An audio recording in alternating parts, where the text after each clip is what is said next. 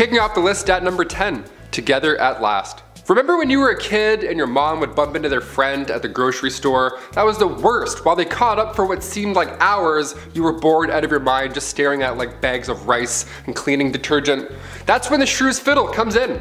Two women would be locked together, hands included, and face each other, all because they were too loud or they were arguing. These were used in the Middle Ages, most commonly in Germany and Austria, and the contraption would have 3 holes, one for each wrist and the third for your neck. Now sometimes they would attach a bell to these Shrew's Fiddles to alert the town that the victim was walking by, you know, in order to talk smack, maybe huck a tomato or two. But the double fiddle, that was the worst. You weren't released until the argument had settled. Some families have an argument shirt where they put the 2 little siblings in and they can't take the shirt off until they get along. This is like a horrible medieval ages version of that. Much, much more uncomfortable. Not made of cotton. Or funny. Just bad. Just all bad. Number 9, point blank period. Alright babes, let's try not to shudder, but let's talk about periods for a second. Aunt Flo, the Red Sea, Shark Week. So many names to describe a pretty sucky time for people who get their period, right? Well, it might suck these days, but back in the medieval times it was a hell of a lot worse. They just didn't have the same kinds of resources that we have today, so a lot of people had to use their noodle to figure out how to get by. Period products weren't really a thing back then, so people had to get creative. They would use rags or other linens to fashion a pad, but underwear also wasn't really all that popular yet, so they had to find a way to keep things in place. They would also sometimes fashion a makeshift medieval tampon of sorts where they would wrap cotton fabric around a twig and shove it up their hoo-ha. Sounds mighty uncomfortable if you ask me. Some people would also seek out bog moss because it was remarkably absorbent, so they would make their period products out of that sometimes too. This type of moss garnered the name blood moss because of its use in treating wounds and use in period products. For other people who just couldn't create these kinds of things, they would just resort to wearing red the whole time, so everything just kind of blended in. Menstruation, but make it fashion. Number 8, the ducking stool. This next one requires so much effort as like a team. I can't believe this was a real thing. The ducking stool was made to punish women involved in sexual activities. How dare you? Shame. Men were punished too, but if we know anything about history, it was mostly women who had to put up with this shit. There was first the standard ducking stool, so women would have to sit in this chair, strapped down while sitting outside of their home, or they were carried down the street. Humiliation at its finest. The town would be like, they had sex, can you believe it? Let's take the day off work and embarrass them now. Losers, they're the losers. So stupid, so backwards. The second version of the ducking stool was essentially the same thing, only it was ducked into a river over and over and over again to cool her moderate heat. At least that's what French writer Francois Maximilien Misson says. They should cool off all those angry villagers, if anything. I don't know, dip them in the river. They're the ones burning with rage because somebody who lives over there had sex once. It's really weird. Go home, relax. Number 7, being a knight. Being a knight, obviously it sounds cool. They have the sword, they have the horse, the flowing hair, they're saving the damsel in distress, all that jazz that you picture in your head. It actually sucked being a knight, a lot. First of all, chainmail. You know how heavy chainmail is alone? It's like 55 pounds, and that was underneath all of your armor. No way I could climb up on a horse wearing armor or chainmail. My knees would buckle. No thank you. Being a knight is something that starts when you're 7 years old as well. You would be given to a noble to learn for 7 years, and then at age 14, you would become a squire. A knight's intern, not an ideal job to have when you're 14, but okay. But if you stick it out for just 7 more years, then you become a knight. And then you can get your chest blown off jousting. Neat. All that time just to get rocked by another bigger dude on a bigger horse. No, just no for me. Number 6, death by anything, but mostly violence. Life in medieval times was considered basically brutal and short. If it wasn't the plague, it was a cold. If it wasn't disease, it was the weather. If it wasn't the weather, it was famine. If it wasn't famine, it was violence everywhere else. It was a damn miracle if you survived childhood. If you had to pick any other time in history to live, like you couldn't live in this one, Taylor asked me this earlier and I had a response, but it definitely wasn't this time. Literally block this time period from your mind. Between 1330 to 1479, men could expect to die 9 years sooner than their female counterparts. The reason was violence against men by other men. But the biggest factor that made especially men's lives so short was the violence, as I mentioned. Think about it. It was men who were often called to war with only their farming tools, or if they were proper soldiers they would have had more, but they were called off to do jobs that literally required them to kill or be killed. Homicide levels in medieval England were around 10 times higher than they are today. This isn't to say at all that women were excluded from this, they were mostly the victims of this violence, but there was a culture around men that expected them to take part in violence to the extreme. From drunken brawls, to duels, to playful sword fights gone wrong, torment, there was a lot going on. Male gangs were responsible for most of the mayhem as they were bolstered with the need to prove themselves. But also, if you were about to get mugged in an alleyway and somebody wanted to fight you, which was very likely because everyone was on edge, it was good to have backup. Number 5. Rat catcher. As the name hints towards, rat catchers are one of the worst jobs you can have in and around a castle. It's an important role, of course, like being a fool or a literal walking talking toilet, which I'll get into later, but there needs to be a chasseur de rats. Chasseur de rats. I'm just gonna start calling myself that. Back in those times, rats and mice were the leading source of spreading disease. They didn't have city buses or, people walking around throwing bottles, and with these castles being big and dark, they were probably full of rats. Black rats were a common household problem, yuck, so in comes the well-respected rat catcher. These guys would sometimes try and use spells to get rid of rats.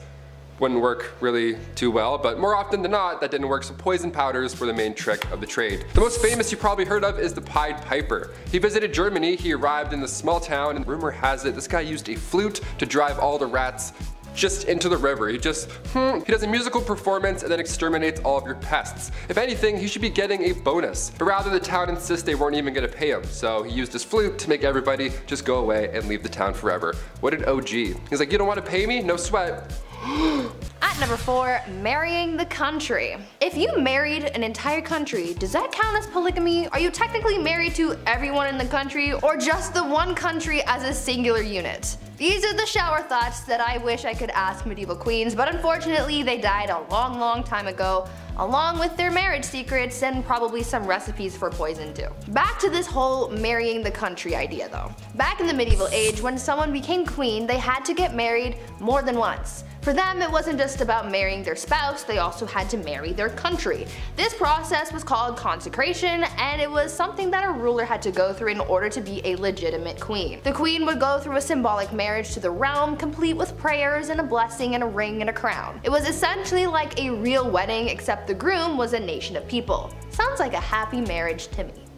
Yeah. Number 3, the veil. As we have determined so far in our list, love wasn't the primary reason for marriage, especially for nobles, so as a result there were quite a significant amount of arranged marriages. Besides the symbolism of humility and purity, it was also used as a way of disguising the bride entirely. The bride would often be wrapped from head to toe to protect her from evil spirits. This tradition goes all the way back to ancient Roman times. That's one explanation, but during arranged marriages, it was more literally used to hide the face of the bride from the groom. So if he didn't like what he saw after he literally unwrapped the package, well, too bad, she's yours now. Eventually veils progressed to being much smaller, but the tradition of revealing the bride to the husband to declare ownership remained a tradition even to this day, kind of, except now it's more romantically idealized. Did you see Priyanka Chopra's awesome veil in that? You know the one. At number 2, long distance marriage. You know how during the pandemic people started having Zoom weddings? Well, in a way, people have been doing something similar since the medieval ages. Back then, a lot of weddings were simply for political reasons, and so a big ceremony was rarely needed. So when two people from different kingdoms were getting married, they didn't necessarily need to be there for the wedding. Instead, they could send proxies and have someone marry their new spouse on their behalf. This would be the legal binding of marriage, the paperwork side of things. But once both parties could finally meet in person, then they would hold a second ceremony with all the pomp and circumstance that you would expect. And yes, it still included the whole watching the consummation thing. Ew. This proxy marriage actually happened to Marie Antoinette, and her brother was her proxy until she could get to the formal ceremony. So now we know that even back then you didn't have to show up on time to your own wedding, and you could just get someone else to do it. Sounds a little cold to me, but like I've said before, love is dead and it died a long time ago. Mic drop, thank you. And last but not least, the Tower of London Zoo. The Tower of London has seen a lot of action since it was built by William the Conqueror in the 1070s. It has housed some of history's most famous political prisoners, but did you know that at one time it was kind of a zoo? From the 1200s to 1835, the tower housed an exotic assortment of wild animals. Lions, tigers, bears, oh my, but also elephants, monkeys, and polar bears. They were brought to the castle as gifts, and if you visit the attraction now, there are wire sculptures commemorating the beasts. In 1235, Henry III was given leopards, though most likely they were lions, but they were just called that, by the Holy Roman Emperor Frederick II, and that's where it all began. The king decided to start a zoo at the tower, and that he did. A polar bear joined the exhibit in 1252, and then an African elephant in 1255. A special enclosure was built, but sadly the elephant died only a couple years later, which was sadly the fate of most of the animals, except for the lions. They did pretty well. Kicking off the list at number 10. Boiling. Whenever I get in a bath that's too hot, I think of the medieval times. I can't help it. I can't believe this was once a real thing. I get chills thinking about it. Either water or oil would be used for this ancient punishment. To die by being boiled, that was reserved for those who poisoned others. So if you have any vials of poison, toss it. Don't do it, man, trust me. In 1531, the time King Henry VIII was running the show, they made boiling a capital punishment. So poisoning somebody back then was equal to treason. Therefore, it was agreed you should be boiled slowly in front of like a room full of people. I would say that's the worst, but I know what's also to come on this list. Number 9.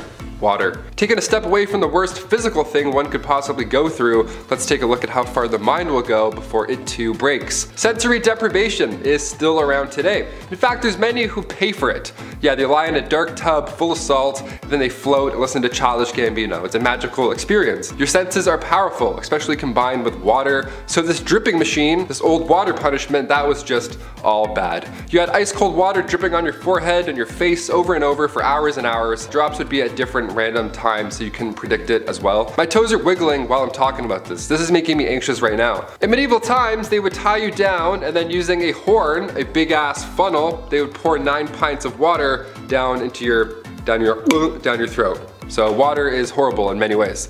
Number 8, fire. Can't talk about medieval punishments without mentioning this witchy classic. Commonly practiced in Babylonia and ancient Israel, then later on in Europe with the classic witch hunts, burning at the stake didn't come from churches, like many believe. They didn't call the shots there at all. That was mainly how small towns settled local beef. Yeah, by burning at the stake, instead of just like a fist fight at the park. Burning at the stake came in full swing way back in 1431 in France. French disbelievers like Joan of Arc, they were burned at the stake. It was crazy that they actually did this as a form of punishment. This is one of the worst medieval punishments, and believe me, there's a little bit of a silver lining here. It was quicker than most. Sometimes. Gunpowder was sometimes used so that the burning and stuff would be much faster, and brighter, and louder, and much more horrible. A lot worse on paper, but a lot faster, so honestly, I think it's better. History is insane. Another red-hot punishment used in medieval times was when the accused had to hold a red-hot iron bar and then walk a few steps with it.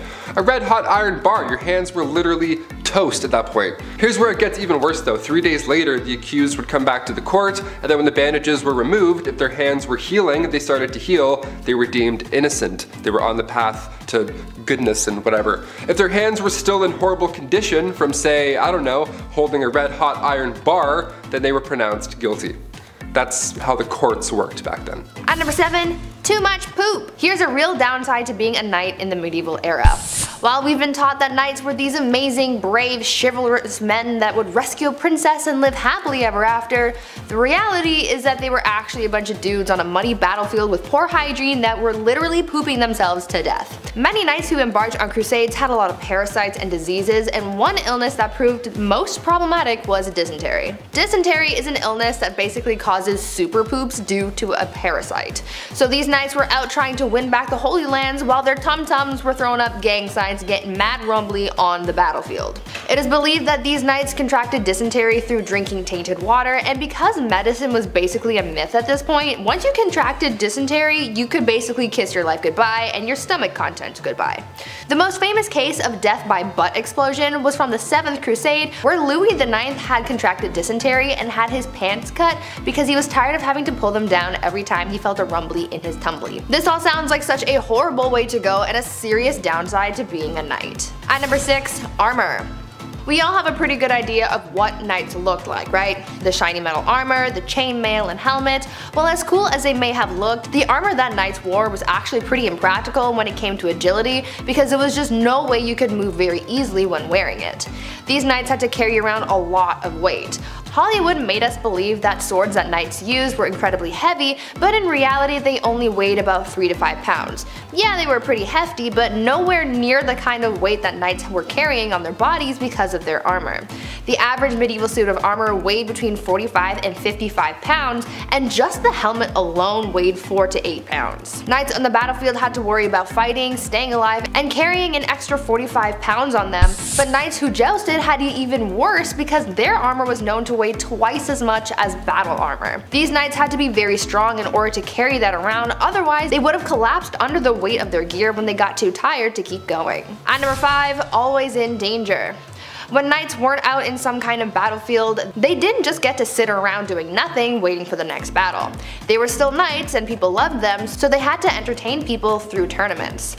This wasn't your average tournament like when you went to medieval times as a kid, because this was way bloodier and safety was not really much of a priority. It wasn't as dangerous as going off to battle, but there was still a risk that knights had to take, and sometimes it ended fatally. Tournaments would normally involve 2 different events, melee and jousting. We all know what jousting is though, right? It's where 2 knights on horseback charge at each other with lances, trying to knock their opponent off their horse. This sport injured and even killed people in the past. In 1559, the King of France, Henry II, was killed during a jousting tournament because his opponent's lance broke apart and sent splinters into his eyes and brain. These tournaments were meant for fun and games and entertainment, but they often ended in bloodshed in some way, so these knights always had to risk their lives even when they weren't in an active fight. Number 4, failure to entertain. Today, if a comedian doesn't make us laugh or we don't enjoy a TV show, we just change the channel. But back in medieval times, failure to entertain the king or queen could result in your death. Nicolas Ferial was one of the most famous jesters in history, for instance, known as Triboulet. He entertained King Louis XII and Francis I in France during the 1400s. He was born with a smaller head and brain than other children, which affected his neurological and physical appearance. The king seemed to be amused by this, and so he served as his jester. He wasn't academically smart, but boy was he witty. But sometimes his wit took him too far. This got him eventually into trouble, and Francis I decided to have him executed. Why he didn't just fire him and kick him out in the first place, no idea. He must have said something that really towed the line. But everything was extreme back then, keep in mind. But the king asked him how would he like to die, and Triboulet cleverly replied, old age. This broke the king's foul mood because damn, it was a good joke, and had him exiled from the realm instead. But damn, he got it close. Number 3, no more minced pies. This one should make some of our British fans gasp or run for a builder's tea and a mincemeat pie to clutch it close to their heart, but rest assured it was only on one Christmas day that eating mince pies was illegal, and that was on December 25th, 1644. On that year it was legally mandated because the celebration fell on a legally mandated day of fasting. However, the pies themselves were seen as a symbol of immoral excess of Christmas season. Further legislation was proposed in 1656 to clamp down on an immoral and lush Christmas traditions like and including the mincemeat pie. England was currently under the rule of Oliver Cromwell, who was just the worst, and he was very religious and just wanted everyone to behave, and it was part of his effort to tackle gluttony. But when Charles became king, people stopped going after holiday treats and mince pies were safe once again. Number 2, a beached whale. So considering poaching was illegal in the king's forest, it only makes sense that they would try to make it the same for the sea. Back then they really ate everything they could get their hands on, from lamprey to goose to porpoise and now whale. Whales were seen as a royal fish, and if one washed up on shore they automatically became the property of the royals in charge. The law was passed by Edward II in 1324 because he just loved whales. He decreed that all whales, sturgeons, dolphins, and porpoises caught within 5 km of shore store were considered royal fish. Their meat and oil fetched a lot of money at the markets, and the rich liked to covet it for their own, so it was for selfish reasons that he made this rule. But funny enough, the law has never been repealed, and you need to ask Queen Liz for permission to sell it, though I doubt she'd say no. And finally, number 1. Witchcraft. Whenever we think back to the Middle Ages, it's hard to forget that we once would accuse others of being a witch. It's like 5 plus 5, I think that's 10. We're like, how did you know that? You're a witch. You're definitely a witch. They would accuse animals of witchcraft and wizardry. No better sous chef than a golden retriever, just mixing up some potions. To be fair, Air Bud played like 9 different sports, so I don't completely disagree on that thought. But cats? What's a cat doing with a cauldron? On the official list of victims from the Salem witch trials, 2 cats were accused as well as 2 dogs. If their pet was behaving strangely, it must mean that they're working with witches in the middle of the night. Nothing to do with the poison rye just all over the floor. It's for sure part-time witch. Villagers believed that witches traveled at night not by broom but by riding on the back of your furry friend. And it also wasn't just dogs or cats. They thought witches rode pigs, wolves, dogs, even turtles. Imagine a witch riding a turtle. I'd be like, I'm good, I'll beat you there. Even so, if you were convicted of being a witch, you had to confess. If you confessed to being a witch, your life was spared, and oddly enough, if you refused to confess, then you were executed. In the meantime though, being a witch and all, your head was being dunked in water, you were sleep deprived, these horrible torture methods were used until you were so broken that eventually you just admit to being a witch. You're like, fine, me and Air Bud, we witch it up, happy, and then you're fine. If you were suspected of witchcraft, you also had to get naked in front of all these creeps while they looked for the devil's mark. The devil's mark being a birthmark, or a mole, or freckle, blemish on the skin, whatever. All signs of making deals with the devil, apparently. This thing I would have gone to jail for sure for this one. I would have been dead for this, that's huge. Number 10, farming. In a world with a lack of food, not because I ate it all, which is honestly a good reason, peasantry had to work on their farms, not only to feed the rich, but also themselves. So if the men in your household are ill or sick, then that means it's Rivet Rosie time, or farming Fran time, whatever you want to call it. I don't need to tell any farmer out there how tough their job can be. Being a medieval woman farmer, that's tough. Also, they probably weren't allowed to wear clothing that was more suitable for plowing fields. And of course, there's a woman trying to do a man's job. How dare she? People just should have let them be. There's a good chance the crops wouldn't make it either. A green thumb would have come in very handy. A tough job nonetheless. Number 9, beer maiden. This one goes out to any woman who's ever had the pleasure of working at a certain restaurant that's fixated on women's chests. You know the one I'm talking about.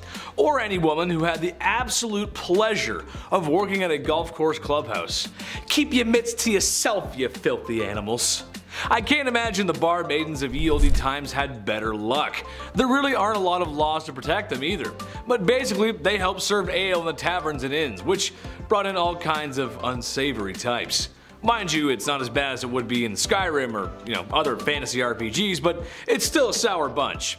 Sometimes there were just barrels of ale and the maiden's job was to simply just keep filling the tankards and handing them out. I'm sure she was well respected and not even once ever had her personal space infringed upon, right? Of course not, no. Number 8, caring for children. Hey, someone had to do it.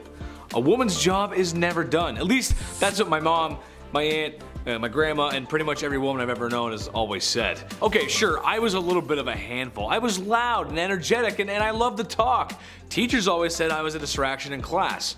Alright, maybe I was, and maybe I still am. Okay, I am. But at least the women caring for me had the modern amenities of the 21st century. A fridge full of fresh food, washing machines, cars, and a solid structure with 4 walls. So you can imagine if you had to deal with a kid like me back in ye olde times, just with none of the nice stuff that makes life today a lot of fun. Ye olde Chetty running amok. Oh mother, mother! Number 7, men's fashion. By far, one of the best ways to show that you are not one of the lowly plebeians back in medieval times would be your clothes. We've talked about how stripes were the pattern of the devil, but they had some weirder trends back in the Middle Ages. For example, long and pointy shoes were a very big sign of wealth, and the longer and pointier the shoe, the more gold pieces were lining your pocket. Men loved to show off their bodies back then too. But they didn't have BMWs back in the day, so one way a dude could compensate for himself was the aptly named codpiece, which was a pouch attached to the front of a man's pantaloons, perfectly shaped and padded to display their masculinity. It's like that one dad at the beach wearing the Speedo, except maybe a little less nightmare-inducing. Number 6. Hairless. Nobody wants to go bald, just ask Jada Smith. Medieval times had different thoughts about this, however. Not only was a receding hairline normal, but that was the thing for ladies at the time. You might be thinking it's all about the waist, the legs, or the booty. Well, not back then. So if the forehead is all the rage, focus on it, right? Makes sense. How is this done? Well, you can start by plucking those lashes, don't need those, then pluck the eyebrows, ain't gonna need those either, and just start reeling back that hairline. Oh, perfect, now you're ready for a night on the town. The history of women's fashion and traditions is a story of pain, beauty, and some really weird choices. Number 5. Animal court. Oh, did you think the courtroom was a place only for members of the human species? Au contraire. In fact, all kinds of members of the animal kingdom, from insects to dolphins, would stand trial if they were believed to be guilty of crimes. Some animals were executed, some received strongly worded letters, and some were even proven not guilty. A rooster was once given the verdict of guilty for laying eggs. Truly the most unnatural of crimes.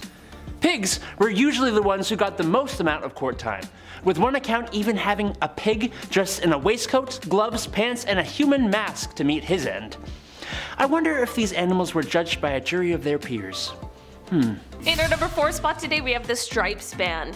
We've all met someone before who seems to be concerned with what other people are wearing, and we jokingly refer to them as the fashion police. But back in the dark ages, you might come across some very real fashion police who are actually interested in finding you, should your finest tunic not be of the local dress code. Sometimes it wasn't even just a fine. Some serious fashion faux pas could lead to your imprisonment or even your death. Stripes were definitely a main culprit in these times, as striped clothing was seen as a garment of the devil.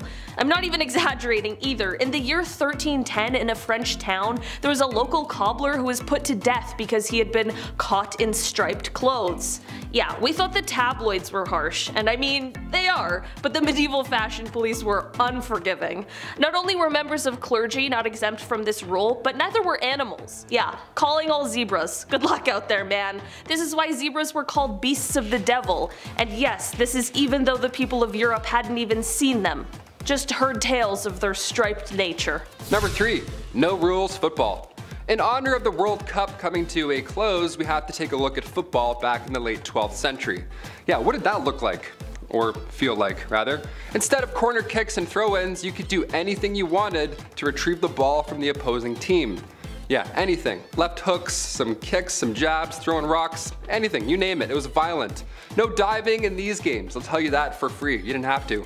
There was also no time limit. There was also no limit to how many players could be involved. So choose your team wisely. Pick the biggest guy, pretty much. It's town versus town a lot of the time. There's a lot of emotions out there settled on the field. And in the middle of it somewhere there would be a soccer ball rolling around. I would call this a sport. Now finally, come 1314, King Edward II banned the game. And yeah, more than fair. All his civilians and citizens are dying. He's like, yeah, maybe not. Maybe it's not wise. I don't know. In our number 2 spot today, we have fast medieval marriage. There are so many messed up medieval marriage practices. We could do an entire video on just that. And in fact, we have. Go check those out. But while you're here, let's talk just a bit about them. Marriage in the medieval times was quick and easy, but also difficult to prove. If you and your loved one wanted to get married, all you really needed to do was say, "We're married!" and then boom, it's done. Of course, this led to a whole pile of those spur-of-the-moment type marriages, especially considering how sex before marriage was widely condemned in these times.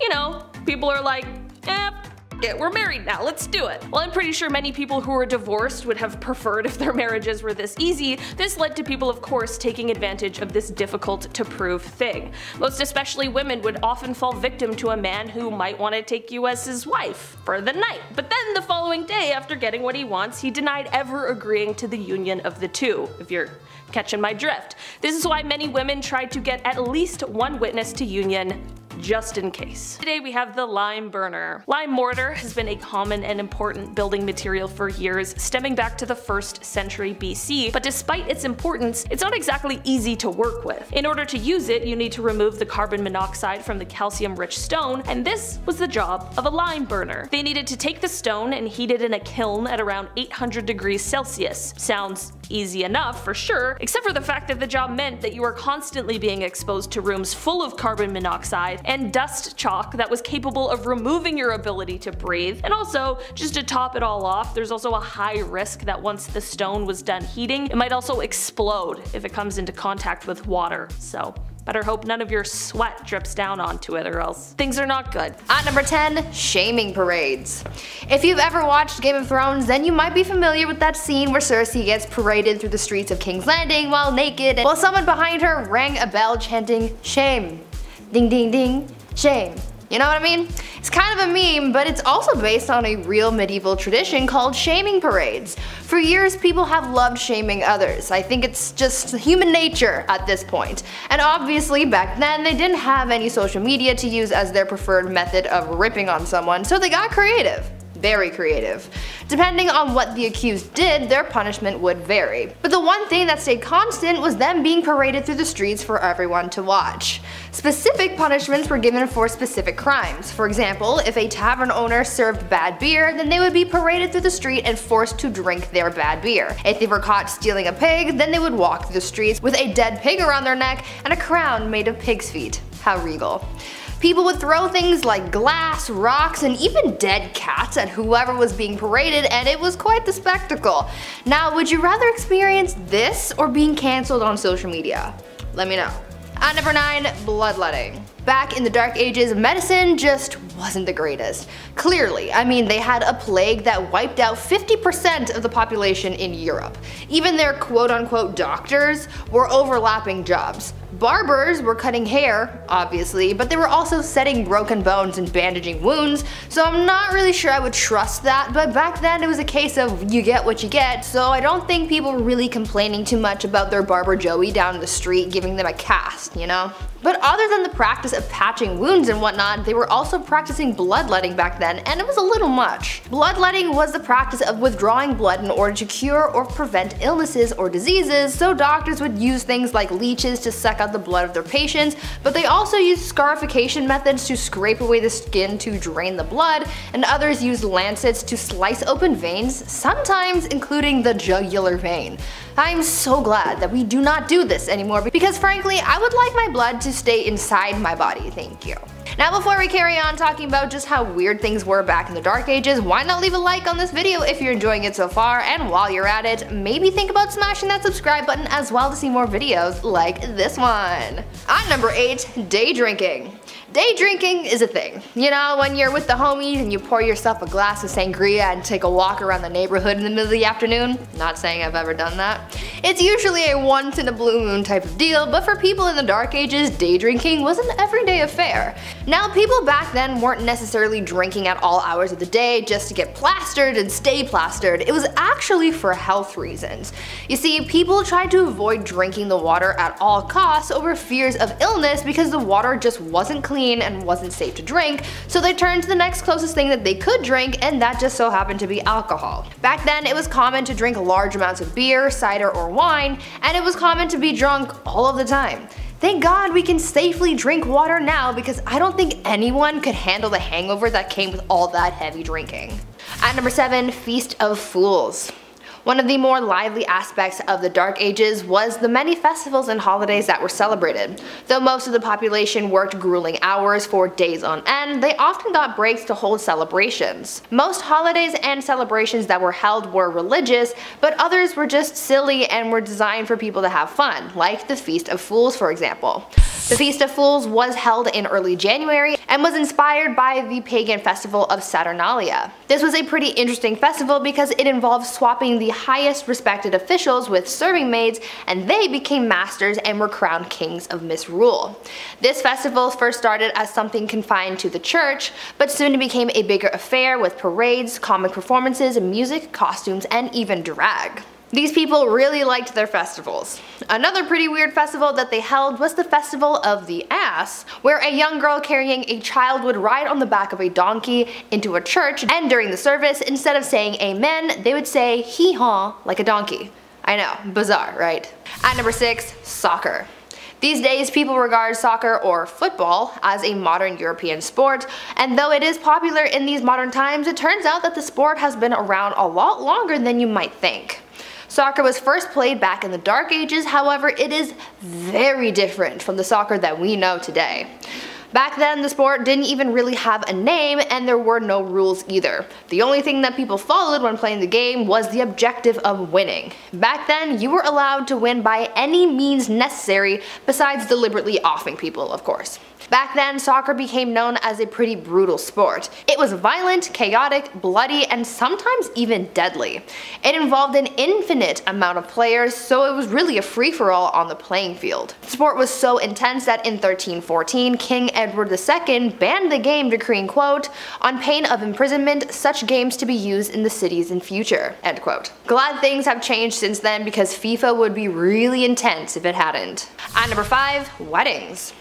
Marriage and weddings back in the Dark Ages were very different than they are today. Back then, because the average life expectancy was so low, people started getting married and having kids very young. Usually, girls would be married off as soon as they hit puberty, around the age of 12, and these marriages were not for love. Arranged marriages were the norm back then because it was mostly used to join families for status or for alliances. Marriage ceremonies were also very different back then. Because marriages just weren't as big of a deal back then as they are today, it didn't matter where you got married or how soon. Most people didn't need permission to get married, so they could hold the ceremony anywhere.